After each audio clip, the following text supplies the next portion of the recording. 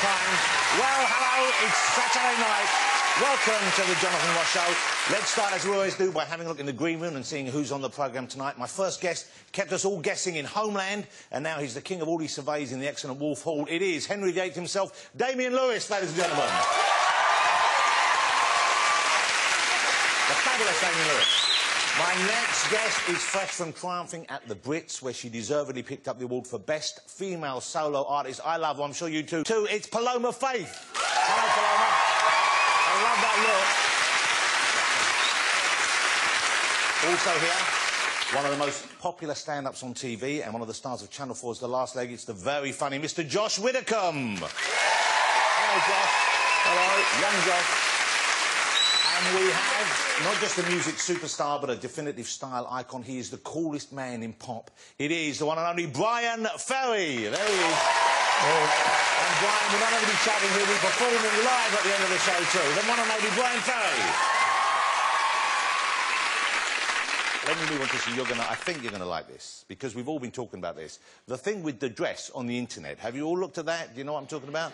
That sensation, the simple dress caused a sensation on the internet this week. Its colour has divided people into the two distinct camps. You either see the dress as blue and black or as gold and white. Here it is. Let's start the argument. So there's the dress. How many people are seeing that as gold and white?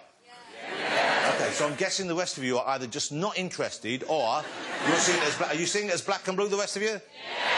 You're weird. It's so weird. And apparently it's to do with the way the brain filters messages from your eyes and the way different levels of light reflect with colours, and then your eyes interpret them in different ways. And to prove it, we thought we'd try and explain. We're going to change the lighting here in the studio. So you can see this evening I've deliberately worn a blue suit. This is a blue suit, no matter what you might think. And I've got a tie with a lot of blue and some white in it as well, white shirt there. So you can see I'm wearing, essentially, it's blue, black and white. Now, when I turn to the camera over here, you'll see that when we change the lighting, it's totally different. So I'm going to turn to the camera now.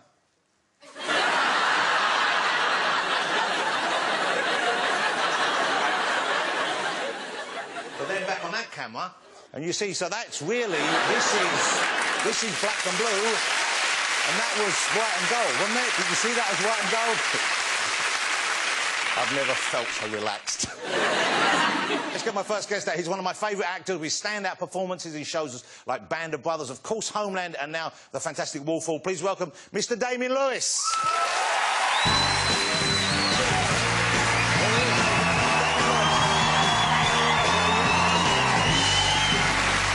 What a lovely purple dress you're wearing. Oh. Have you ever, obviously there was a bit of trickery involved there, yeah. Have you ever worn the full lady regalia? Have you ever worn the high heels and done the dress and everything? I'm not here to discuss my personal life with you, Jonathan. I have actually, for the first play I ever did at Royal Shakespeare Company. Really? Yes, and I was in 4-inch heels and a big wig and a corset and... And did you enjoy? Did you like wearing the gear? Yes, I did, quite a lot. It is, but those shoes, I don't know how people can hobble around those shoes. You should see Paloma's shoes. So it's great to have you here, and, you know, now, I love the fact that you are so well-known all over the world. Are you someone who enjoys fame? Because Homeland really put you on the map, didn't it? Yeah, I suppose, yeah, Band of Brothers, I suppose, got me sort of going, but, yeah, the sort of attention in the street, if you like, became a bit more aggressive, a bit more, you know, just right all over you, and... people grabbing your arm and going, oh my God, OMG, oh my God, oh my God. Jay-Z's a fan of it. He put Brody, the character you played in Homeland, he referenced Brody in one of his songs. Yeah. Which was, I don't know, if you want to arrive anywhere, that's where you want to arrive, isn't it? In a Jay-Z song. Have you spoken to Mr. Z about this reference? No, well, it's Jay now between us two, but no, I haven't. Well, you've got to... I think I'd be too scared to. How did you manage to avoid giving out spoilers for Homeland? Because obviously it was a great series and it was edge-of-the-seat stuff, but you needed to not know what was coming next, I think, to fully enjoy it. And if you haven't watched it yet, we're going to talk about stuff near the end now. But you managed to keep it quiet for most people. But I know there was an incident... Was it with Jennifer Lawrence where she didn't know what was lovely Jennifer... Who loves Jennifer Lawrence in here? Yeah. Isn't she great? Terrific, wonderful actor. But we found ourselves next to each other on the red carpet in LA recently. LA. Which I believe is near Hollywood. we were on the red carpet and we were being interviewed independently, and she just suddenly went, "Oh my God, oh my God, oh my God, oh my God." And I love That's the worst Jennifer Lawrence impersonation she's ever done. And she said, "I love your show," etc., blah, blah, blah. It's Brody. Oh, wow. Yeah. La, la, la. And then the woman who was interviewing me turned around and said, "Have you seen it?" And Jennifer went, "Oh, I love it, I love it." And said, and block your ears, anyone who wants to watch it now. This is the time to block your ears. Were you devastated at the end when he was...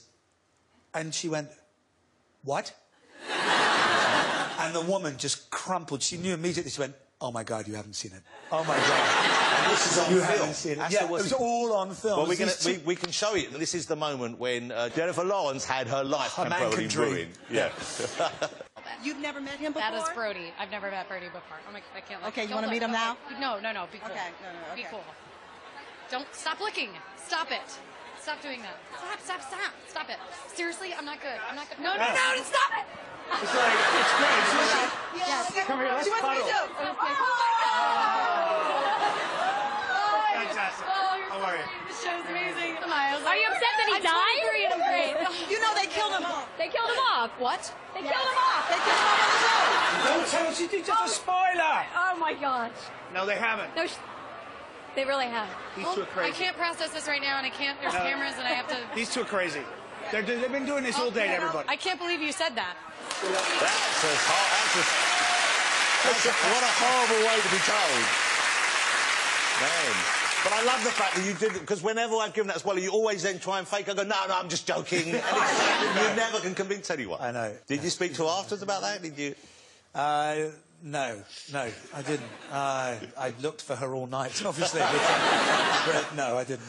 OK, now here's exciting news. If you're a fan of Damian, he's just about to hit the stage in American Buffalo. A brilliant play by David Mamet. It's at the Wyndham Theatre, and a great cast along with you on this.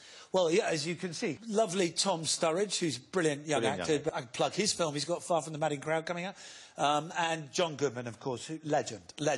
So we're very excited. And that will start rehearsing in 2 weeks. And, yeah, great story about three men, three small-time crooks who tried to commit a heist, steal a batch of precious coins, and it all goes terribly, terribly wrong. It's really about three men in a cave, unable to do anything that they set out to do. It's quite sad. The great thing in a But it's very funny as well. The dialogue is fast and funny as well. And so you haven't actually started rehearsing yet. You're going to sit down with these guys in a couple of weeks. We're going to sit down and, yeah, I haven't met John Goodman yet.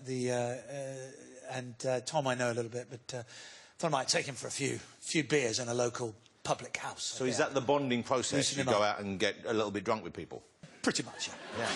And congratulations on Wolf Hall. What an incredible achievement that has been. And that must have been, what a great part to get, to play Henry VIII. What a great role. Yeah, it's a fantastic role. And Hilary Mantel's books are a work of great imagination and inventiveness. And you get a little peek behind the closed doors of these very well-known characters. And that's, of course, why it's been such a success, her reimagined world that these characters inhabit. And Henry... Yeah, Henry is boyish and charismatic and charming and homicidal maniac. But here's the weird thing, because you don't look like, or indeed act like, the Henry we've kind of grown up with. You know, I mean, if you look at that, what's that old picture we've got? This is the kind of traditional view we have of Henry VIII, I think, looking much kind of stockier and border. And I guess this is late period Henry, and we imagine him with like a side of mutton or something, and, you know, that's the Henry we think of, not a young, athletic one, but I assume, of course, he was once. These are the Holbein paintings, but Henry was the preeminent sportsman of his time. He was a great falconer, archer, hunter, jouster. His meals were 7-course meals. Wow. And he loved nothing more than just riding out on his horses. He used to travel for 3 or 4 months to his different castles through the summer months. He was paranoid about getting plague or the sweats or even a minor cold, as far as I can work out. But he was a sort of preeminent sportsman, and he then had this accident where a horse rolled on him, and he was concussed, actually, for 2 hours, and he couldn't joust or hunt anymore. And from that moment on, that's when he became like that, and he just ballooned. He was sort of like a Tudor Elvis. Sat at home and ate. Yeah. Well, look, shall we have a look at... Okay, would you like... How many of you saw Wolf Hall, by the way? more than I thought. So, it's great, though. Get it on DVD. This is a clip of Damian as Henry, and I think it's a really powerful performance, so congratulations. Thank you. It's a really Thank you wonderful very piece of work. Have a look at this. Oh, come on. What's keeping her? You know the Queen, sire, never on time for anything. This is the last time she'll keep me waiting, I promise you. Yes, indeed, sire. And this is late for her own funeral. There you go, Damian Lewis as King Henry VIII. That's a different take on it. No, that was the wrong clip. Here he is in Wall 4. Enjoy this. This is good. What would a man like you know about the honour of princes? You told him you have the king in your pocket. Don't deny it.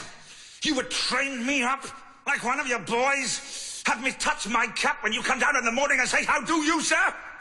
But I really believe you think you are the king, and I am the blacksmith's boy.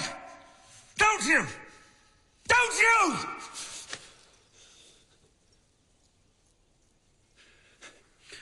God preserve your majesty. And now, will you excuse me?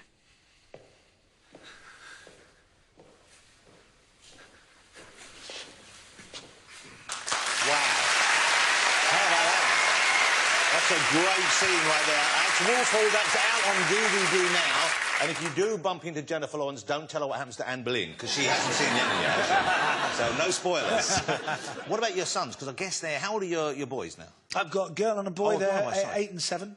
8 and 7? 8 and 7. OK, so presumably they haven't seen a lot of your work. I mean, they can't watch that, they can't watch Homeland. No, it's not age-appropriate, a lot of the work that I do, unfortunately. So what did they think? I mean, they must have known you were acting, but they don't know what acting means. You tell a 7-year-old or a 5-year-old you were actors, and it's, you know, they're as likely to say, "Aren't we all?" You know, what does that mean?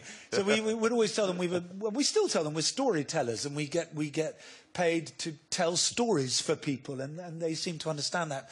But going on the school run, actually, during the height of Homeland, there was this one wall, one billboard. There was an enormous poster of Homeland with me on it, and every time we'd get stuck in traffic right by this poster, and I didn't want it to be too overwhelming for the children. I thought it'd be confusing for them. They were 5 and 6 at the time, and I was always pointing at things out the other windows, going, "Oh, look at that there," and they'd all go, "Oh, where's Daddy?" And then one day, my son, he was about 5 at the time, turned, and he did a better double take than Sid James could have done. And he went, "Dad, there's a huge picture of you on the wall." And they were so confused by the whole thing, and that's when we just had to break it to him. That's what Mummy and Daddy are up to. Are you going to stay with us, I hope, Damian? Yes, absolutely. You've got so much stuff going on, and American Buffalo's at the Wyndham Theatre from the 16th of April. It's a great play, I know it's going to be great with that cast in it. Damian Lewis, ladies and gentlemen, thank you so much. Brilliant. Thank you. Still to come on the show, along with Damian, we have Paloma Faith, Josh Widdicombe, and music and chat from Bryan Ferry, so don't go away.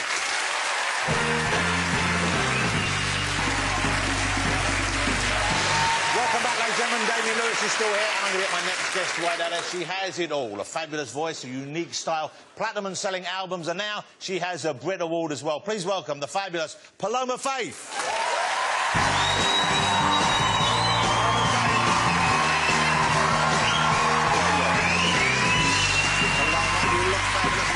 Lovely to have you here. Hello. It's been ages since I saw you. Do I go there? Yes, you go here, please. You take the pole position right there. Paloma, well, here she is, the best British female solo artist at this year's Brits, ladies and gentlemen. Congratulations. Long overdue, because you've been nominated a couple of times in the past, haven't you, for that award? Yeah, that was my 4th nomination. Wow. And that's me bawling my eyes out. The previous years, when you didn't go home with it, did you have speeches ready then? Had you already thought through what you were going to say? No, I didn't have a speech ready that night. I think basically I was at the table, and as my category was getting closer, like, people's body language was shifting and around me, and, like, my manager just sort of grabbed my hand, who, incidentally, I forgot to thank, like, was the one person I was supposed to thank. But I was in such a frenzy of weirdness that I was like, ugh. And he sort of just grabbed my hand reassuringly and went, "Take your time. like that, and I was like, and then I started frantically writing names of people on a piece of paper. So that did I he know should then? probably... Is that means he knew you'd won? I think he knew by that point, yeah, but I didn't know, and then I was like writing names, and I was like in a panic, and I forgot, and you get like really kind of overwhelmed, and it becomes a bit of a blur because like I just had no idea, and I've also am a person who just never expects to win anything because I've actually never won anything ever, including a raffle or like a £10 lottery ticket. Not even when you were a kid, not even when you were little? I've never... I think I won one egg painting competition at Easter at school. Did you thank your manager back then, or was that... the speech I thought was lovely. The speech you made at the Brits I thought was really... It sounded so genuine, and it was clearly so emotional. Because it was. Yeah. And speaking about... I mean, it was remarkable. You spoke about having been in Hackney before and being arrested for fly posting your own gigs, which I never knew that happened to you. That must have been scary at the time, being arrested. Well, my mum loves to bring me down a peg, so she took great pride in reminding me after that, you were not arrested, you were cautioned. But I was like, oh, all right, but it sounded better to say arrested. Yeah. Let me ask you about your mum. You mentioned your mum there, you said she brings you down to earth. So, and I know you had quite an unusual upbringing, didn't you? Yeah, my mum's, like, unusual. I don't know, like, my mum's very imaginative. She was quite a sort of... She's an optimist, and she's, like, really creative, and I think the older I get, the more I'm turning into her, but, like, she used to, like, do stuff like make a little restaurant on the pavement for me to have dinner, and she'd pretend it was a restaurant, because she'd, like, we'd go out to a restaurant tonight, and I'd get so excited, and she'd make one, like, on the pavement in Hackney, like, a little table with a tablecloth, flour, and my mum, like, was working full-time, so there wasn't much time to cook. So she used to cook me pretty much the same meal every night, which was, like, some pasta with tomato sauce. And she'd come out and make it seem so exotic with a tablecloth, like, over her arm, and she'd be like, so, madame, this evening we have the special pasta with a fresh tomato sauce, tinned, by the way. And she'd make it like, can I take your order? And I just thought it was like, my whole world was so... Like, as a kid, I just was mesmerised by how brilliant life was. And literally, when I look back, it was all kind of from my mum's brilliant imagination. That's so lovely, though. That is so and lovely. I went on holiday with her the day after the Brits, and she really struggles with, like, my mum's a proper kind of people person, like socialist and, you know, everything, the most PC person ever. And we walked into the hotel that I booked, which I have to say I consciously didn't book anything too posh because I knew my mum would be upset. And we opened the door and she goes, I've got to say it now, I'm uncomfortable with your lifestyle and I'm uncomfortable with how relaxed in it you are. And I was like, oh. And she was like, that breakfast buffet is out of this world. Is she the sort of mother who is desperate for you to have your own children so she can be a grandmother, or is she happy that the career's, and she's focused on the career for you? Well, there was one tour that we did where... I found my mum, like, in catering, because we travel with caterers, like, because there's so many people working on it. And after I got off stage one day, I found my mum in the catering, eating, like, a sort of white bread sandwich, talking to the woman who prepared it, saying, I mean, it's all bloody fair and good, this fame thing, but I haven't got any grandkids. And I was like, oh. She was like, don't I was like, Mum, let's get out. So she's keen for that. She's working on you for that. She's just like, you've done it now, you can add that to your list. And, like, before this album came out, I think I've said it a few times, my mum was like, if it doesn't go well, you can rent your spare room out. Well, so that was my plan B. Here's the current album. This is The Perfect Contradiction. This has been out for a while and it's been a huge seller, hasn't it? Yeah, it's done quite well. That's the Outsiders edition, so it's got... Some new songs. It's got the new single, which is coming out now. Yeah, well, we have a clip. This is Beauty Remains for Paloma Faith, and it's lovely.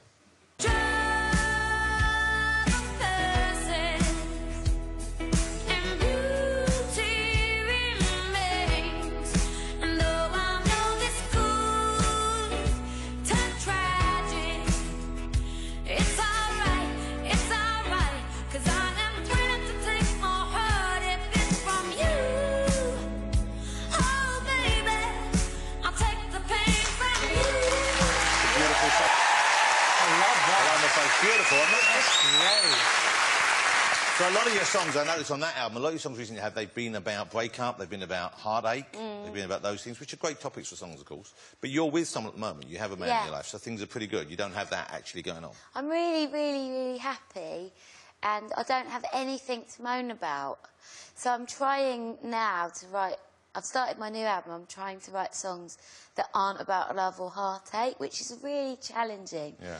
But I think there's a lot of more important, not more, but as important things going on in the world. So if you're not right about those, because that's what, you know, love songs tend to have that element in there. You can, I suppose you can write one saying, I'm just really happy right now, but that doesn't tend to be as interesting, does it? I don't think so, but when I actually worked with Ferry on this album, and I spoke to him before Happy was, like, really big, and he was like, I'm just happy, and I just want to sing about being happy. And he did really well at it, didn't he? Like, we all just loved it. But when you put it like that, he makes him sound quite annoying, doesn't it? He said, oh, people are always moaning. I was like, oh, I was going in, I was like, I'm a queen of tragedy, I'm dark, I just want to struggle. And he was like, no, I just want to be really happy and successful. I'm so happy I'm going to wear a silly hat and get away with it. No, I was talking about the Bond movies, and I know you recently put out there how much you love to do a Bond theme song, which would be, of course, a great thing. Like, yeah, look, there's me saying, I've been waiting patiently to be able to sing the next theme. I've taken so much inspiration. But you see, that's unusual, because that, I mean, that's a bit needy, you putting that out there. But you know what I was saying the other day? It's like, it's really weird in our sort of celebrity culture that it's like, everyone's got to sort of pretend that everything's like that. Like, people are shocked at my speech that I was actually pleased, because everyone's sort of got to pretend that it's like, oh, great, thanks, yeah, Brit Award. Like, no, I've worked for ages to get that, thank you. And it's like, why can't I just go, well, I'd really like to do this as well. Like, it's all this sort of pretending to be cool. I want everyone to know I'm not cool, and I'm happy not to be cool. And I also know that I'm not going to be singing the Bond, because I've found out that I'm not going to be singing. Well, because I thought maybe you had, because I knew that you'd been out doing a secret track in LA, and I thought maybe this was it. No. I'm stumped. All right. Now, I read this, I don't think it's true, that obviously, I know, I've seen you perform live, you sang live on the show last season, it was incredible. But you, obviously, when you're doing a video, or sometimes when you're doing TV appearances, sometimes people ask you to mime. Well, I know, I only got asked to mime once in my career, and they've never asked me again, because I just can't I can't lip sync. This was the Alan Titchmarsh show, I believe. Yeah. They kept cutting to my band, because my lips kept going out of sync with the music. Okay, so you just can't do it. So if I was to play a bit now, and ask you to lip sync, even though it's your own song, you might not be able to do it? I might not be able to. I'll try. OK, well, let's see how good you are. Damien, are you any good at lip syncing? Lip syncing? Yeah. Maybe. Let's see, OK. I don't know. Well, let's see. We've got Other Woman. OK, here we go. So let's play it.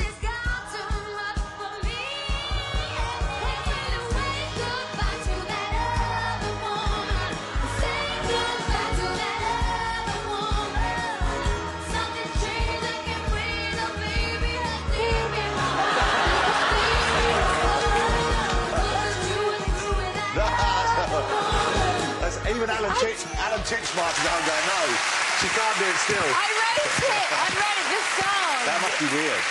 Okay. I wrote those lyrics, and the thing is when you, like, because if you write them, you've got creative license, so if I make a mistake, I can just swap them for another line. So if you're singing live, you can just do whatever you want. But, like, with that, you've got to be right, and when you sort of go, you've got to remember where you did that, and it's like, I can't remember where I did that. So I just can't do it. Damien, which proves it's always live. Yeah. Damien, we got one for you. We gone with a foreigner track, because we figured... A foreigner track? Yeah, we figured, let's be age appropriate. Start at the top. And, is he getting the words? This is... well, should we give him the words or not? I would say so. OK. This is the classic I Want to Know What Love Is. A great Where song. are we starting? Imagine if Damien had been the lead singer of Foreigner. Here we go. Yeah. Oh, yes. There's been heartache and pain.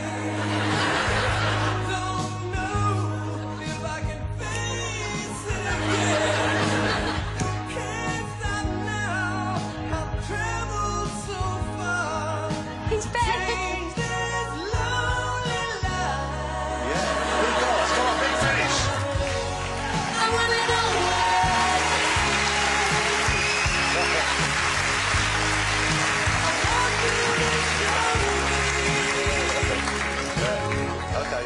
mate. Hey, Bryan... Oh, I enjoyed that. Thank you. Tell Bryan Ferry he can go home. Wow, that was pretty exciting. That was good. Yeah. You are such a Better than ham me. when you do that sort of thing. I love a bit of karaoke. Paloma, I'm so pleased you're on it. You so deserve it, and it was so lovely to see you get it and be Thank so you. excited to receive it. And it was a genuinely lovely moment, and I can't wait for the new album, the Happy Album, as we'll call it. Ladies and gentlemen, the fabulous Paloma Faith. And thank you so much for coming on tonight. Really wonderful. Can you ask me if I'm going to stick around? Yes, I want you to stick around. You going to stick around? No. Yes, you are. I'm off. Me and Josh were talking backstage about how fun it would be, because you always say, are you going to stick around? Okay. You always say well, it. I'll ask you again. It's Are you no. going to stick around? No.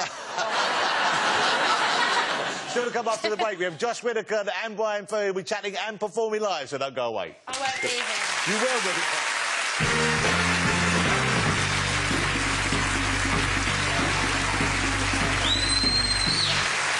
Welcome back, ladies and gentlemen. She did stay with us. Welcome back, ladies and gentlemen. Let's get my next guest out. One of our finest TV comedians. He's a Live at the Apollo and panel show regular. Will you please welcome the very funny Mr. Josh Whittaker.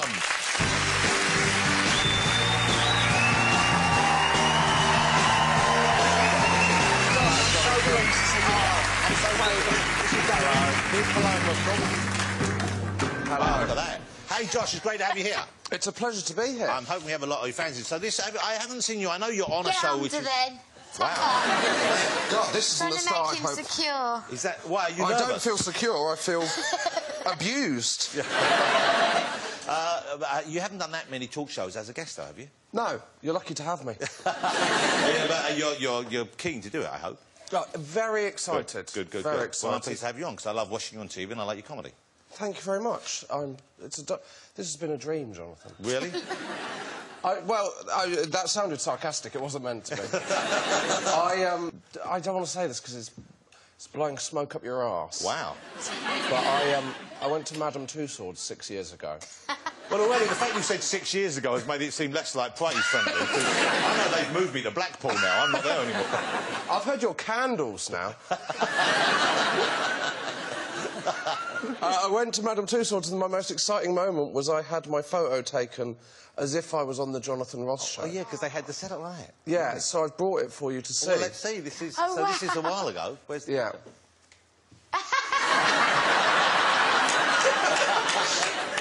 Look at that.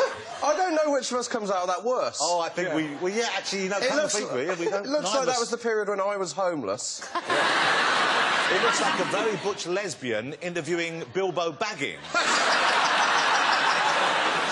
So a lot of people, I think, know you from The Last Egg. I don't know how many fans you have there, but I love that show. I think it's a great show on Channel 4. You. You're there with Adam, and you're there with Alex, of course. Yeah. How do you describe the show to people who might not have seen it yet? There's two disabled guys and me, and we get onto TV because there's quotas.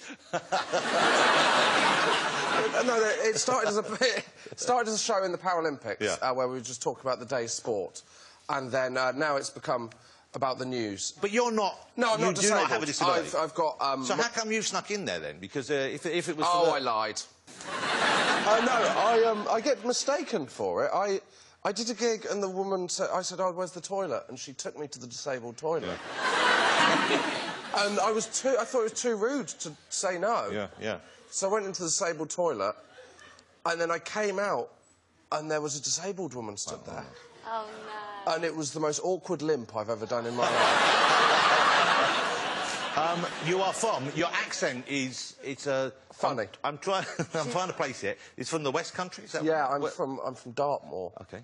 From the middle of nowhere. Someone sighed in pity then, I think, when you said that. Nothing happened. Where I grew up, I had 4 people in my year at school. Wow. Yeah. That's weird. All right. That is really strange. Yeah, well, it was. It didn't feel it. Like... Were there lots of people in the year above and the year below, or was it that fairly common? Yeah, there was 200 in the year above. 300 in the year before. It was just a strange probability. So what did you do for fun when you grew up? Because that's the key thing with kids. No, there was no entertainment. We tried to make your own entertainment, but it wasn't very adventurous. So, for instance, when I was about 10, for comic relief, we thought, me and my best friend Thomas thought we'd raise some money. So we decided to walk to the local town, Bovey Tracy, 3 miles, in Wellington boots full of custard.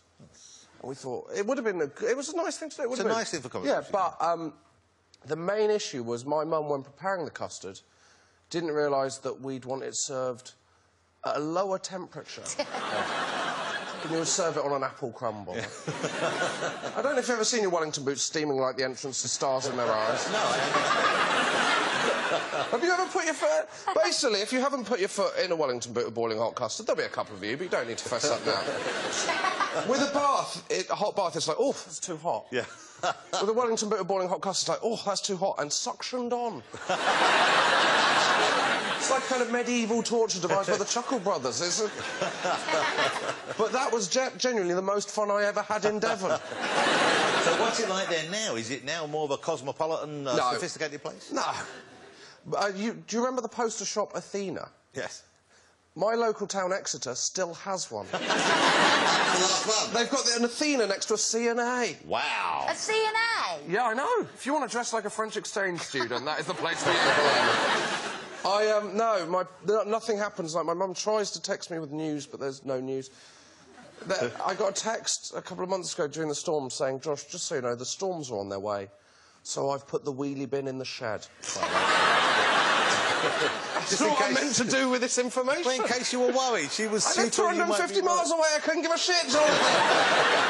So you've been... did you start stand-up down there? I guess you couldn't. No, I started here. You could... No. I could have performed to my other 3 housemates in a bull. No, I started in London. I started about 6 or 7 years ago. And you went straight into it full-time, or you had jobs in the daytime and did the evening? I've worked... my first job, this was back in Devon, was for the local pub, and I had to kind of forage for logs for the fire. It sounds almost medieval where you grew up. And so that was an actual job, but you were paid for that job? Yeah, £2.50 an hour. Wow, okay. But it was only 10 minutes work, and all the logs were kind of under a... They were under a kind of stone bridge. And so I just try and get my hourly rate up by just making it last longer. So I just sit under a bridge. Basically, I was employed as a troll. But you kind of had that look about you, you know Cheers, what I mean? mate. No. I don't mean that in a mean way. I mean what other way can he mean it? Because like a Middle-earth kind of fella. Well, you have a Bilbo look about you, don't you? All right, yeah. I auditioned. You got an audition for it. Well, then you see, this proves my theory. Well, no, because I didn't get the role. No. But the looks were there. The looks were there. I thought... I went full in, and they said, do you want to audition for The Hobbit? Well, have you acted much before? Never. Had you studied acting? No. Did you have ambitions as an actor? No. Okay. But I thought I looked like one. Yeah. And I went for the main role. Yeah. That's confidence. That's confidence. And I was shit. Okay. So I guess they give you part of the script to read? They did, yeah, I had that. And I don't like that kind of thing. I think it's, like, you know... You mean acting? No, like The Hobbit or, like... What, you don't like fantasy? No, it's absurd. But you went to the audition... Of course! I live in the real world. Yeah. Why would I want to do that? Yeah, why would you, with your past living under a bridge, be interested in reading about spectacular... That's the real world! So how did the audition go, then? How was the acting? I was terrible. They said, I delivered it, and then they said, could you do it with more light and shade? Well, let me just... Which basically means, could you act? Yeah. Have you ever had, could you do it with more light and shade? Light and shade, yes. I've had that a couple of times. What's the worst note you've had at an audition? Do it slower. Can you do it slower? Can you do it... Are we talking about your auditions or your sex life? Can you do it with highlights? We're not talking about your honeymoon night. Have you ever had, would you mind doing it in another room? I have an extract of Bilbo's speech in Hobbit, because they told me that you had... They told me I thought you still wanted to do it. I didn't know that this wasn't... No, I do, because the money must be amazing. Yeah, would you... Let's see, have you learned the light and shade? Can you act now, do you think? Yeah, I reckon I could give it a go. So I'm Bilbo Baggins. Yeah. Is he a Hobbit? He's the Hobbit. He's the Hobbit? The big one? He's the lead Hobbit. Right. So this was from the last Hobbit film. OK. This is when... no spoilers, but this is when Brody dies. So, OK. What? I covered my ears earlier. Doesn't really. I did not come to steal from you. Hang on. That's about as bad as it could be. Why are you... He now works at Car Phone Warehouse. Yeah, why is your voice... Why did your voice go... Your voice went sort of silly. I was acting! No, but your voice went silly then. It was Oh, do you want me to do it? No, do it like the character. I've never seen the film! Okay, well, use your imagination. Oh, yeah, it was! Okay, no, look, he's talking to Smaug. Smaug is an all-powerful dragon who's got a cave... It's absurd! No, I'm an all-powerful dragon. You're speaking to me, I'm a dragon. I'm scary, I'm fearsome, you've got nothing to win and everything to lose, or something like that. Life or death. I did not come to steal from you, oh Smaug, the unassailably wealthy. Apt, isn't it? Yeah. I merely wanted to gaze upon your magnificence. Not so apt. To see if you were as great as the old tales say. I did not believe them. That's terrible. You're a terrible actor. You've got the part. You've got it. Oh, let's hear Damian do it. You've got it. Can you teach me how to do a Devon accent? I can't do accents. I can't do any of them. But that's your accent. Yeah, that's the... Yeah, but I didn't learn it. It just happens. I didn't learn it. That's not what I said. What is this? I want to see him. OK, let's see Damian do it. I do you want me to be did not come to steal from you. Oh, I can do that. How good is that as Devon? I want to do Devon. What, all of it? You've acted, Paloma. Yeah. I'm terrible at acting. Yeah, see, a minute ago, everyone was laughing at Josh. Now people don't want to do it. No. OK, I'll do it. OK. I did not come to steal from you. Snog the unassailably wealthy. Is that how you do it? That was right and shade and everything in between. Right and shade? That's the way to do it. It's the most terrifying thing I've ever seen. That was great. So now, you're not touring at the moment, but you're going to tour again soon, I imagine? in September. Josh, it's lovely you came on the show. Thank you so much. Thank you for having me. I'm pleased that I got to have you here and you finally got to fulfil that weird fantasy of yours. Oh, yeah. Thank you. Good to have you. Ladies and gentlemen, Mr. Josh Widdicombe. That was great. You did so much. You did so much. Josh Whittaker, after about Bryan Ferry, will be chatting and singing for us live, so don't go away. That was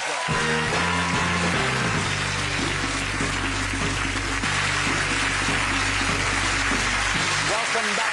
Before we get my next guest out, let me just take a moment here to remind you of a few of the fantastic hits that made him one of the biggest music stars of recent times. Look at Bryan Ferry in action. Make me a deal and make it straight. Oh, sign and seal, I take it.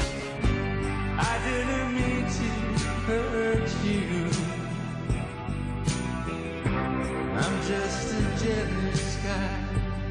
Come on, come on, let's stick together. You know we made a vow to leave one another ever. Oh, can't you see? Love is the drug for me. So my first question is going to have to be about that eye patch, for sure. The one and only Mr. Bryan Ferry, ladies and gentlemen.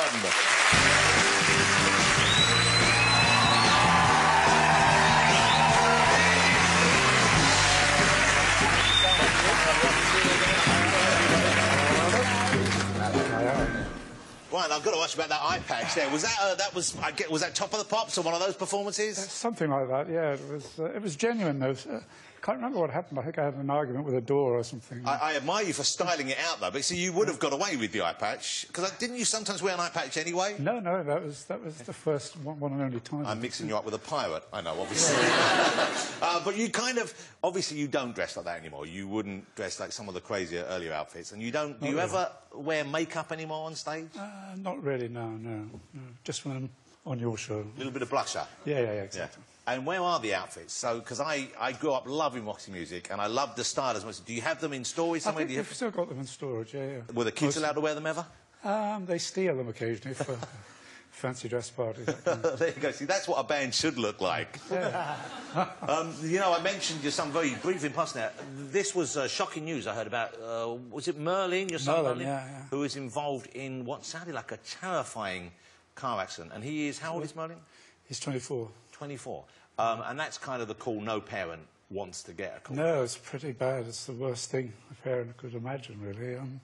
and he was in this head-on collision, and thanks to the first the firemen in Shropshire and the Queen Elizabeth Hospital doctors and nurses, he's making an amazing recovery, and well, that's the, thanks to the NHS, basically. Great news. Did you see? Have you seen the picture? I saw the picture of the cars. Yeah, I did see it. Yeah. Okay, I'm going to show you a picture, and you see this, you'll just realise the severity of this crash. And no one was harmed, I believe. You know, they were harmed, but no one was fatally injured. No. Okay, which is so we should say that before. But look at this. This is a shocking photograph. Yeah. That's quite something, isn't it? Man. But he is fine. It was in the danger zone for a while, wasn't it? Yeah, yeah, very much so. And now he's actually out of hospital for a bit. He has to go back for more operations. But he can walk, or he's taking steps again now? Yeah, yeah, he's with a crutch, and yeah, he's being very game about it. Yeah. Okay. So who broke the news to you? Who phoned you when that happened? His brother Otis. Oh. Yeah.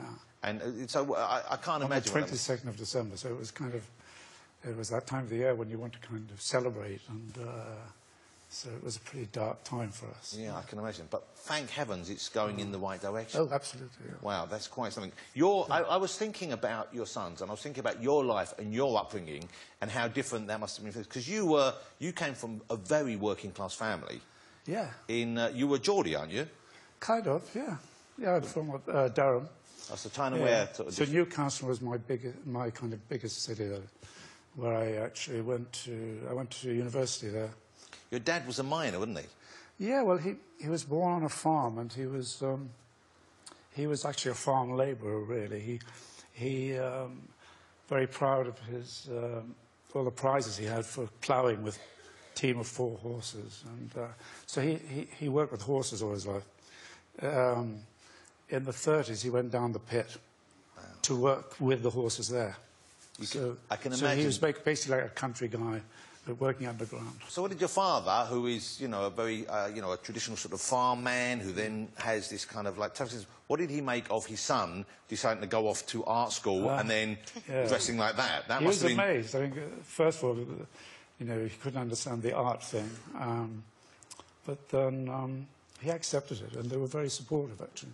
I also actually loved what I was doing. I loved painting, and I really wanted to be an artist and live in New York or somewhere, and be a Jackson Pollock or whoever. And I kind of went to Newcastle University. We had this great artist there called Richard Hamilton, who was like the leading English pop artist, and that was a great time for me. That's where I met a lot of people who are still my friends now. And you met some of the huge names that you met. Andy Warhol, I believe, and also Salvador Dali. Oh, yeah.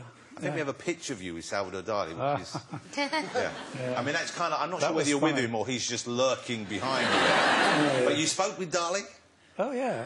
And on another night, we went for dinner with him, and he was amazing, because he had, like, 6 incredible, beautiful blondes in this great black Cadillac limousine in Paris, and he lived in the Maurice Hotel, which is a fantastic old hotel.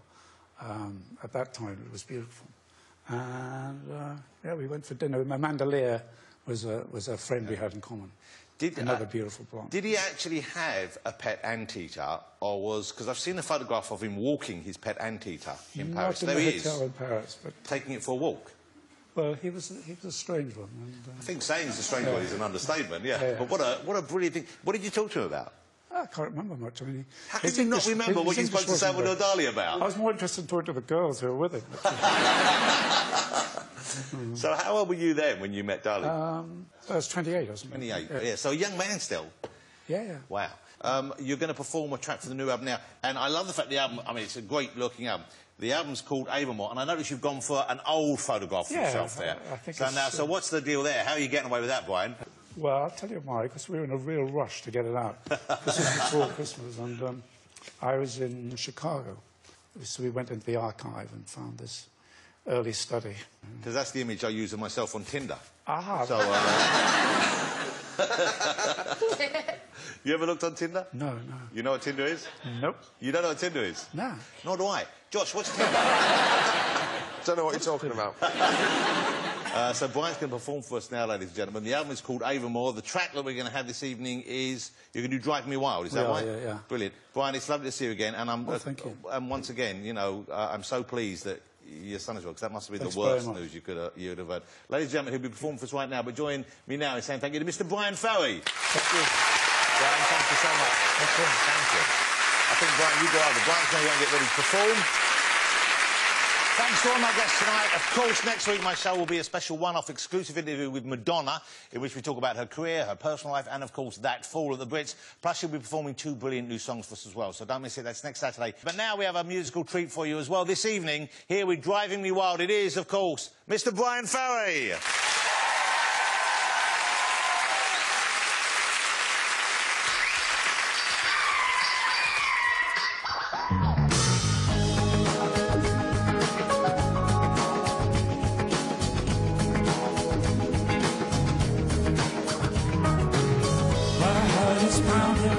Trembling with rage, I'm wrestling with my demons on every page. Can't read that label, I can't make it out. It's a world of confusion, what I'm talking about. You're driving me wild, you're driving me wild, you're driving me wild.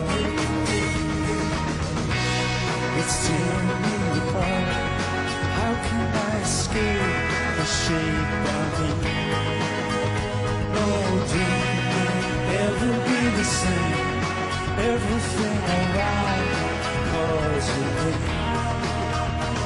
I'm dealing with a feeling that nobody knows. I'm the kindness of ravens, a murder of crows. Out in the cold, I'm feeling so bad.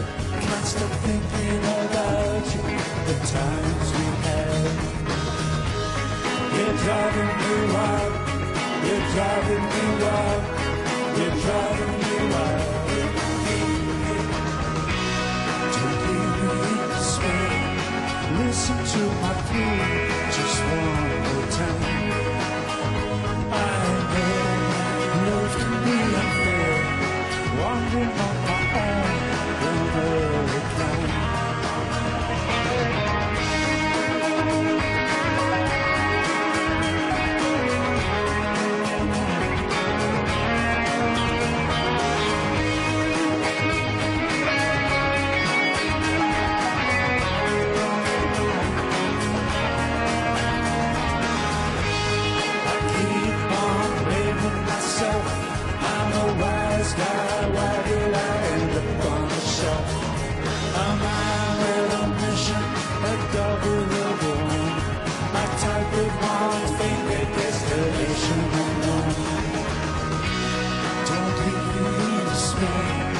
Listen to my plea just one more time. I know love can be unfair, wandering on my own, one of a kind. You're driving me wild, you're driving me wild, you're driving me wild. You're driving me wild, you're driving me wild. You're driving me wild.